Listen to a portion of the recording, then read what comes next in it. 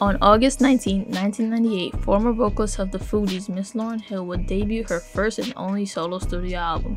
With amazing features from Carlos Santana, Mary J. Blige, and D'Angelo, Lauryn would go on to create a breathtaking fusion of hip-hop, reggae, and soul, which she would then use to narrate her tales of love and loss. This album went on to be nominated for 10 Grammy Awards, and by the end of the night, singer-rapper would walk away with a total of 5 Grammys.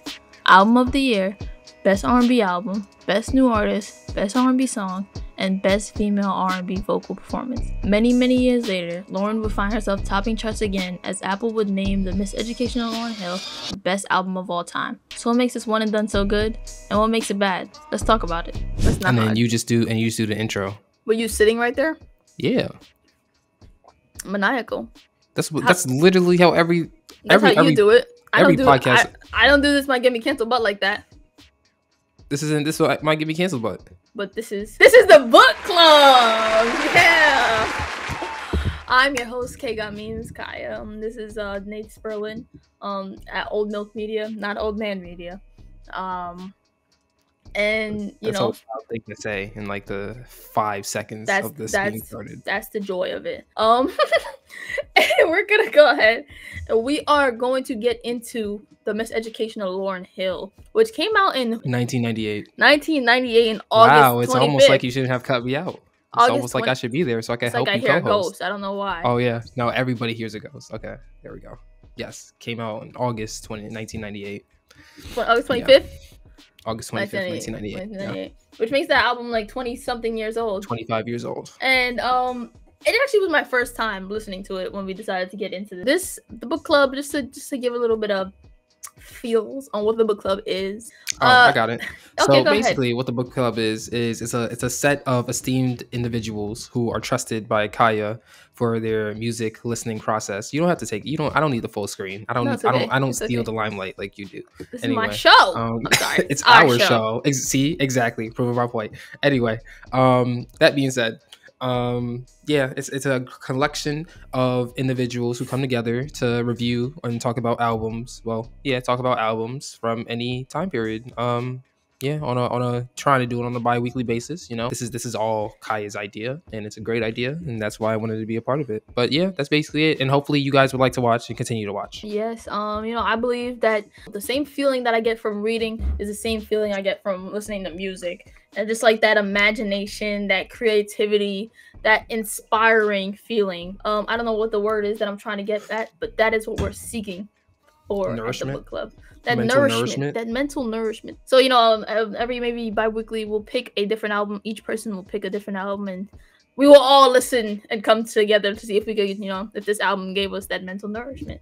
And today's album is The Miseducation of Lauryn Hill, as mentioned before. I picked this album. Who better to pick than the one, not even one hit wonder, but just the one wonder, because I would just wonder what the hell happened. Wonder. The one album wonder. Like, I just want to know what happened. And honestly, you could kind of get some answers in that album. In the album, I agree with that. She kind of tells you. Yeah, it seems like, crazy. Like foreshadowing. Yeah. Are we getting into it now? I mean, can I answer that question? Okay. Well, yeah. It seems like from my understanding, it seems like, and we've seen this most recently with Cardi B. When artist who is a woman has a child, it seems to be looked upon as the death of their career, like the career is over, which is why it was so transformative for Cardi B to have that child and still, she hasn't dropped an album since, but like for her to have that child and like still be as relevant as she is in music. And it appears that Lauryn Hill might have been in the same category. Well, she does say that she was in the same category, and then she had her son, and then she made this album. But then maybe she was just like, "Yo, like, fuck the industry. I don't want to do this no more. Y'all gave me hell when I was just trying to be a mom, and y'all didn't let me do that. Like, I could have done both. I could have been a mom and been an artist and made you guys a lot of money, but I don't want to do that anymore because you guys couldn't respect the mostly faceted the layers of my identity." So. I mean, that's just a shot in the dark, honestly. I could be completely wrong, but that's just my understanding of it. That is, I think there's so much that went into Lauryn Hill going off the grid. And I think that is one of the things, because like it just seems like there was so many things that, like there was so many factors. And truly I wasn't born then, and even now I still don't know. I wasn't there, especially because I wasn't born. But I didn't get to experience this album when it came out. I just actually went and told my aunt, I'm gonna go, like, I finally listened to Lauryn Hill's album. She said, after like 20 years. I said, well, you didn't play it for me, so 25 years. She said like 20 years. I'm 22. What do you want me to do? I mean, well, time travel? If you know how to time travel, there's a lot of things that you gotta fix first. I just can't do anything about it. It's gonna happen either way. Oh, it's a canon event. So back to what you were saying with Cardi B. Cardi B also said, drop the album, drop the baby, but I never dropped the ball. And then she didn't drop an album after that. Yeah, well, drop the album, drop the baby, but I never dropped the ball. Some people think that Cardi B is scared to release another album. Honestly, I just feel like she doesn't have to. She's making lots of singles, lots of features. And you know who did that? I'm not even gonna mention her name. Yes, there's so many features and there's so many singles. You don't listen to singles. Stop pretending like you listen to singles. That's true. There is some multiple forces going on in Miss Lauryn Hill's album, and Miss Lauryn Hill's head when she writes this album. And you know, to just what did you get from it? You know, what did you, when you listen to this album, what came to your mind? Like, you know, as we were trying to like hearing the album, you wonder, what, like, it just makes me wonder what's going on, what was happening. Straight up, like that was my first thought. I'm like, who are you talking about?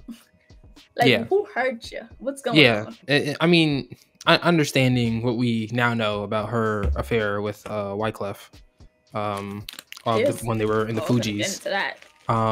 It seems like, from my understanding, or at least how I took it at first, it seemed like she just had a whole bunch of tracks for him, or talking about him. The idea of the concept of love comes up often. The skits are all based around love. Like you have, like, it seems like a classroom of children or young adults who are all talking about love. And I found that to help the album. I do think that it's hard for me to really have, like, anyone could have a valid opinion, but it's hard for my opinion to be as valid as someone who heard it like when it first came out. True.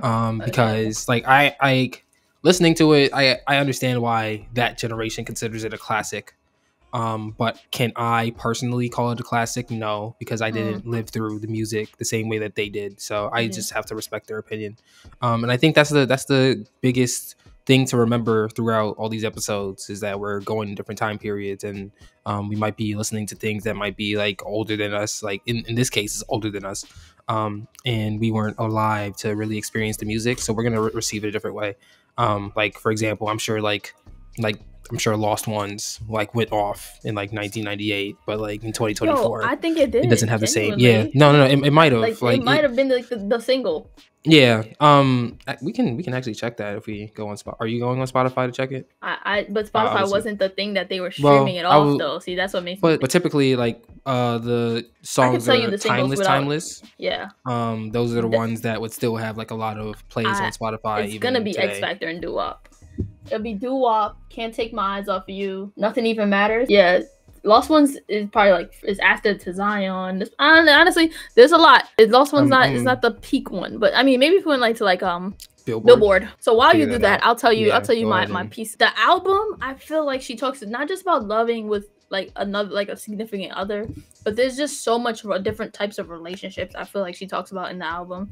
Talks about her relationship with God, her love with her children, with her child, her love with herself, her love with others.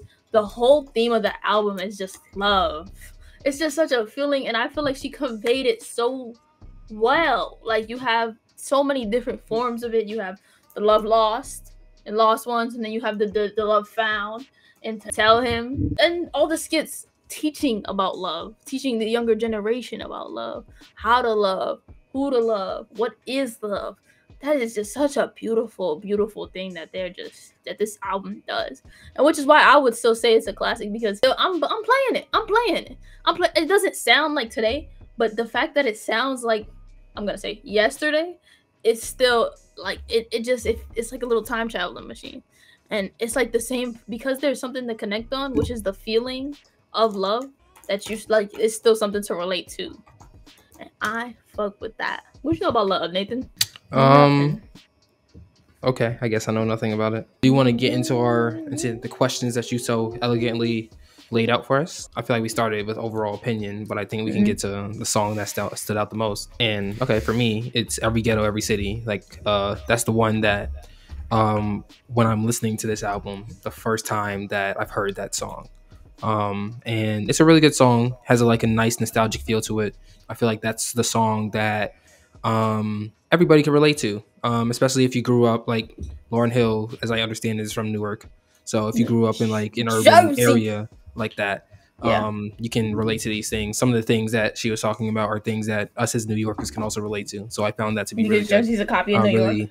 Basically, yeah, that's true. But yeah, I found that to be the song that stood out the most. I mean, I could have said doo-wop, that thing, but like I knew that song since I was playing 2K when I was like 13. Oh my god. So I guess it didn't stand out the most. But like whenever I think about this album, it's still going to be that thing. Like that's what I'm gonna be thinking about. Can I just say, every time you refer to a song because you heard it in 2K, the new generation is gonna really be like, oh yeah, I know that song from Fortnite. Like that's their thing. That's nasty. They'll probably have the 2K thing too, but they're gonna say the things from Fortnite. But what is the song that stood out the most to you? I love Father Forgive Him. Okay. I just didn't expect the reggae, the Jamaican artist. I didn't expect that sound. And oh my gosh, I appreciate it. She said, everyday people will lie to God. So what makes you think they're not gonna lie to you? And every time I go, Lauryn, obviously, if I know that they lying to God, but it's like that's exactly what she's saying. If I know that they lying to God, why they? You can't trust everybody. Forgive them, Father. They don't know what they doing. Like this album, I feel like it doesn't have one sound, which is also really interesting for like a newer, like an older artist. Like it just doesn't sound like just one thing. There's so many different instruments from so many different type of like genres. Like you'll hear like the gospel sound, and then you'll hear like some reggae band, and then you'll just hear like a harp. Like I'm like, what the hell? Hey, if I heard a harmonica, got Lauryn Hill playing ragtime here. I wouldn't be surprised. So anyway, what is the song that you could have done without? You know, at first we can say it together. Ones. Oh, I thought that was what you were gonna say. Go ahead. No, it's not my answer anymore. Oh, okay. So what's your answer now? My answer now is it's gonna be Can't Take My Eyes Off of You. I feel it could have just been a single, or if this, I don't even know if this was originally on the actual album, just the Spotify version. But it feels like the album was supposed to end after the Miseducation of Lauryn Hill. You hear the sound of like static from the music. It sounds like the album's supposed to end. And then I get two more songs and one's a cover. Dog, get it out of here. So it genuinely may have not even been on the damn album. It's fine. I love that song. But I don't want it on it. I want the album to end at the Miseducation of Lauryn Hill. Yeah. And I said Lost. I'm gonna let you go first, and now I'll say why it's not Lost Ones anymore.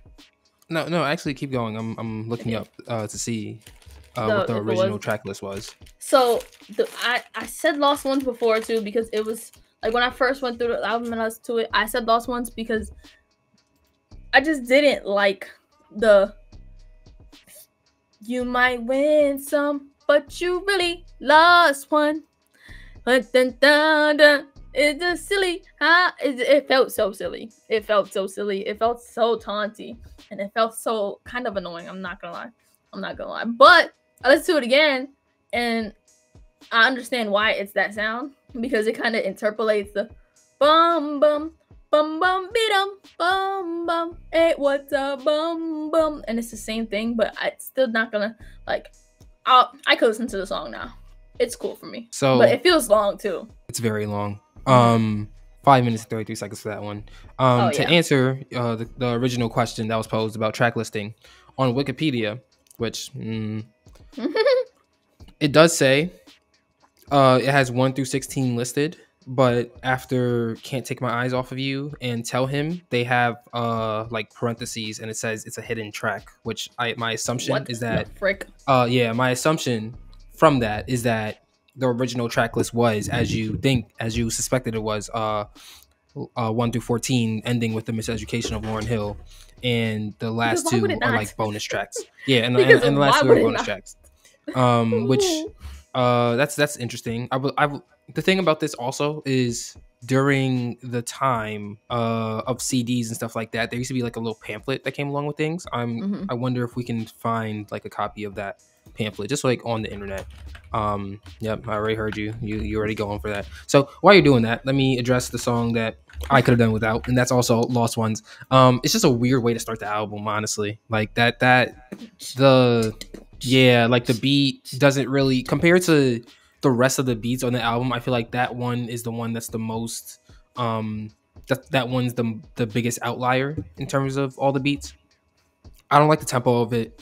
I don't like the flow. I just don't like the song, honestly. I just really could have done without it. It's just, there's nothing really about it, I guess, besides the message. I do like the message of it, but besides that, there isn't really a redeeming quality of that song. Not saying it's trash or garbage. It's just something that I would probably just like fold up in a napkin and gently place in gently place where it's supposed to be. Let me also say that I skip X Factor. I skip X Factor. Why do you skip X Factor? Oh, don't boo me! Don't boo me! A whole generation of music listeners are booing you right now. Listen, don't boo me. Boo the light skinned man that Kendrick doesn't like. The reason why I skip X Factor is because it is just. Listen, I didn't hear the album before. Please forgive me. Don't just crucify me that my parents didn't make me before the 2000s, okay? And crucify them for not listening to the album and not playing the album around me. I don't know. In the words of Lauryn Hill, forgive her father, for she knows she knows not. I know not what I do. I know not what I did. I don't know. Okay, and the problem is because every time I hear "Nice for What," Lauryn Hill's sample comes on, and then when I hear X Factor, I only think about "Nice for What," and then when I sing X Factor.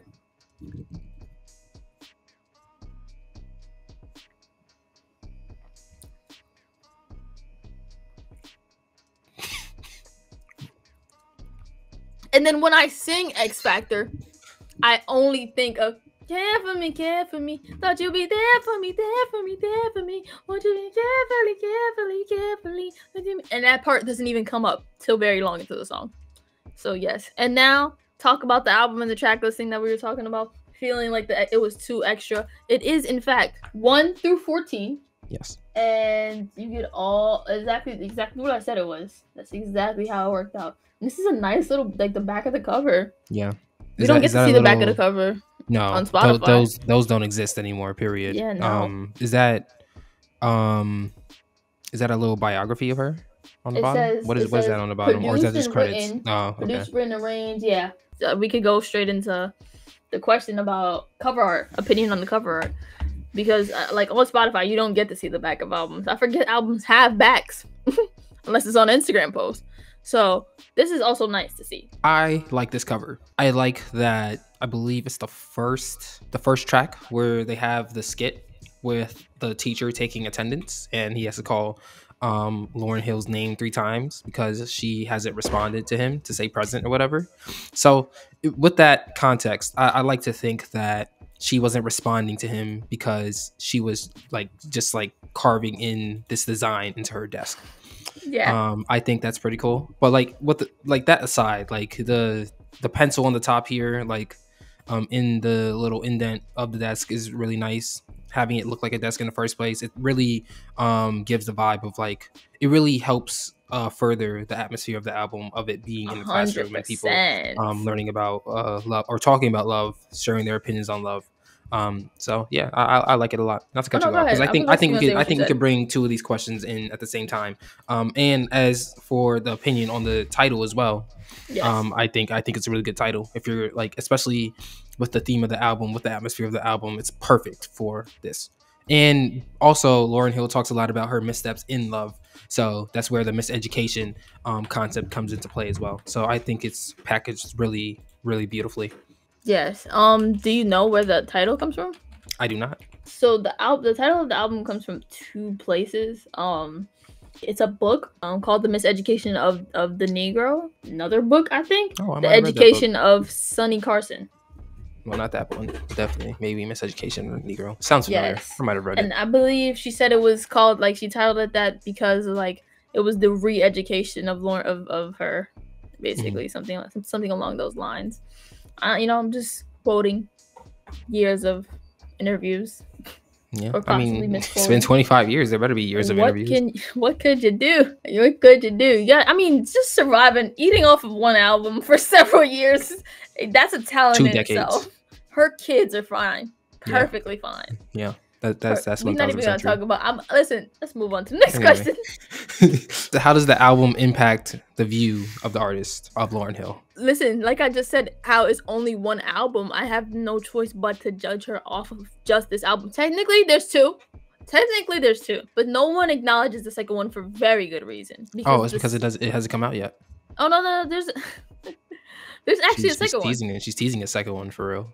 There's kind of a second one. It's a project of just live music though. I'm not a fan of those albums. It's just like stripped down live. Some like her. I think it's of her MTV performances, and there's a lot of Lauryn Hill fans who really don't fuck with it, anyways. No. So, I mean, because it's not a studio album, literally. Yeah, it's not. It's a concert album. But it doesn't really impact my view of Lauryn Hill at all, because for the reason that you mentioned, it's only one album. She only has one album in her discography. I feel like the album made me ask more questions about her and understand like where she came from and what like it just made me really wonder what was going on. Like I really wanted to know what was going on. Like she started this. This is her project after the Fugees. Like it makes me ask more questions about her, basically, which makes me want to listen to more music from her. But as we know, there's nothing there. She hasn't released. There's nothing there. Yeah. Hey, but look, them fans better come to the show and know the words. I mean, they're gonna be at the show, but they gonna perform it when she's not gonna be there. Oh yeah, I was about to say when they go, they have plenty of time to familiarize themselves with the words because she's gonna show up like 3 hours late. She'll be late. Yeah, very late. Just like us listening to this album. Anyway. Hey. So don't be mad at me, Lauryn. What did you think about the beat selection and the track listing? I actually really like them. I even like the beat on the Lost Ones. Her selecting beats that not only she can sing on, but beats that she can also rap on. And it's the switch between them, like her voice on both singing and rapping is just it's hard. It's hard to have both that sound so good and so well together. That just mesh. It doesn't sound too forced. Nothing sounds too, because you got a lot of that's why you end up with like melodic rappers where you have that just and we know who you know who I'm talking about. But just the fact that she can straight up just sing and belt and then get into flowing and just bar for bar for bar, that's talent, man. And picking beats for that exact reason, I like just the selection, like production. They really made that shit for this reason, and I like them. It works so well. Yeah. I like all the beat selection except for Lost Ones. Honestly, before we recorded this, I was playing MLB The Show, and it's a game about rhythm.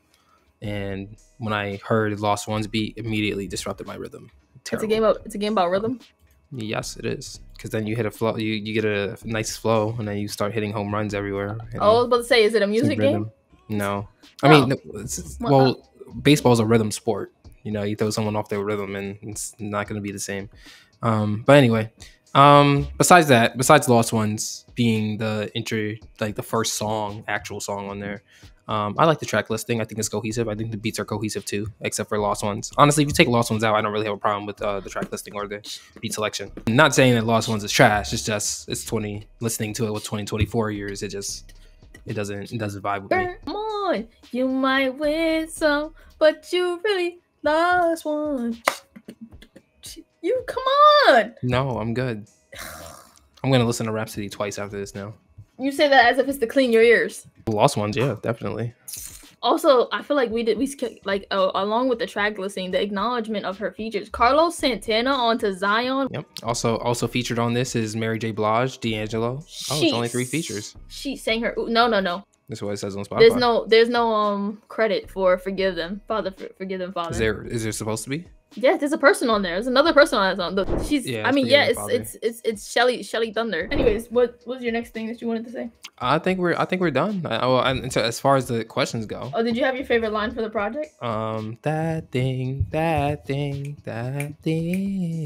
Do you think that the artist got their message across with this project? 1000%. Yes. I think she did get her message across. I don't think the message was cloudy. I don't think it was confusing. I think it was precise. Yeah. And it's also nice to listen to music that actually has a message. And not even to shit on music with no message. It genuinely is just nice to have music with a message. This is clearly a project that someone cared about when they made it. Like, there's a lot of care. There's a lot of feelings. There's a lot of emotions in this project, and I just appreciate it. 25 years later. You want to say 24 again? Shit. To close off, I guess. I should have said that first, and then I should have said what I'm about to say first, and then that. But, your favorite skit? Do you have a favorite skit? That's a good question. Honestly, probably the first one, the intro, because of my hypothesis about her not answering the teacher because she's carving the design into the desk. You know, I like that idea. My idea was that she was sleeping and that all this is made up. Yeah. And she's not even in the class. That might be a little too meta. I'm not gonna lie. Yes. Might be a little too meta. Yes, intentionally. Okay. Oh. Okay. How do you feel about one of the skits that was like the teacher? He's asking like, we fellas, we don't fall in love, right? Like, just messing around with them. How do you feel about that? I mean, that during that time, it's like, you know, it's like to ask these men to truly give themselves to like the vulnerability of the class and say, I know about love. Like, what do you think about that? Men have feelings too. Men have feelings too, man. And I just love the idea of picking these young brains of their point of view of this is what love is, because that's where it starts. It starts young. You understanding like how to love, who to love, how much to love, all this stuff. It's like it starts young, and just asking these questions to these kids. It's like, what do you think this is? How do you feel about that? It really sets the vibe of like the education of it all. The miseducation, which is where she went wrong. But now she's setting the plot thickens. Exactly. She's planting the seed for the younger people to be educated about love. Girls, you better watch out. Guys, you better watch out, because Lauryn Hill is not dropping another album. It's been 25 years later. Don't be fooled, especially by that random tweet that's going around. I'm not saying that she is. I don't even want another album. Yeah, like I'm fine. That lady's retired. She's older than she's honestly only like 11 years older than Drake. But either way, time to go. Really? She's like 40 something. Huh. Better be like the most mature raps of all time. Yeah, I used to rap about raps way back before rapping was rapping. Then I made a movie and I started sister acting. She was in the sister act too. Oh. The sister act too. All right. First, before the Lauryn Hill ghostwriter discovered. Or a little bit after. You better watch out. She's not gonna credit you. Forgive her, father. Peace. I think that's a good way to end it. Yes. All right. Thank you for watching and listening to the first episode of the book club. Let us know what you think. Hello. You're not the only one who knows how to host here, and now you're gonna make me the smallest. That's crazy. Anyway, thank you for. All right. Wait, no. I want to figure out how to do it right. As you can see, it's her first day. She's new. Anyway. There we go. Yeah. See, she's. Oh, okay. Alrighty. Thank you for watching the first episode, or not the first episode, but the pilot episode of the book club. Let us know what you think. If you plan on listening to the Miseducation of Lauryn Hill, or if you heard it already, let us know what you think about the album in the comments below. Let us also know what you would like to hear us talk about next. Thank you for watching. Don't forget to subscribe. Follow the channel. We're out.